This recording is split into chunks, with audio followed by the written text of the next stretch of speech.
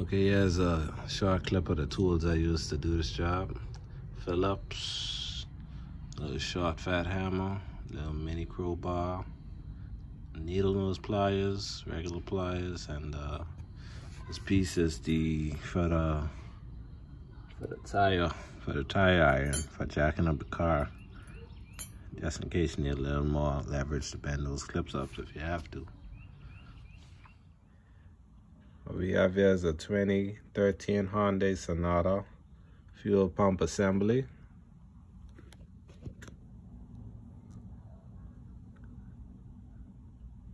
That's the part number.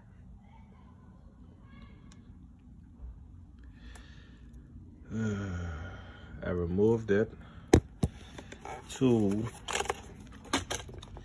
change the fuel sending unit.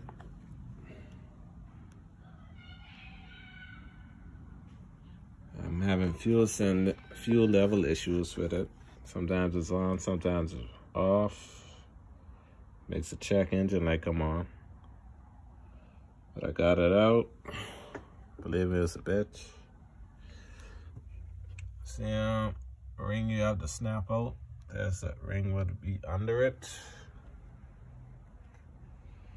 There we go.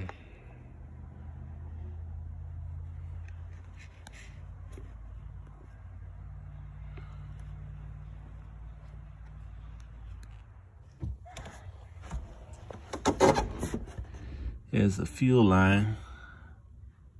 There's 2 clips on it. Let me see if you can see it. There's a little 2 clips on the side. You have to press in to get it off on the underside of here. This little bad boy. That one right there. A big one. Press that to get this out. Alright, this is the 2013 Hyundai Sonata. I got the fuel pump assembly back in. Should be looking something like this.